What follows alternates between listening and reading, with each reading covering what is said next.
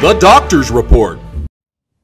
So you may be asking questions as to why you're seeing construction on the south end of the campus. The primary purpose of the development of that area is to create a new entrance onto the campus to safely allow cars to enter. It will include a lower parking lot, expanding parking for students and staff and events, as well as an upper parking lot. So we're very proud of that being done utilizing current district funds.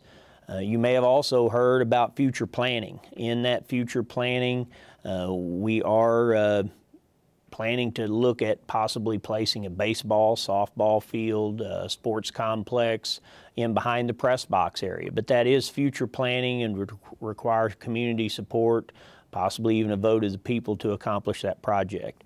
You know, all of this work is being done in conjunction with the highway widening. And so upon the completion of this project you see currently happening, we'll have a very safe entry point onto the campus on the south side of the campus once the highway is widened. The Doctor's Report is a collaboration brought to you by Cobra Video Class, Cobra East, and Cobra Journalism.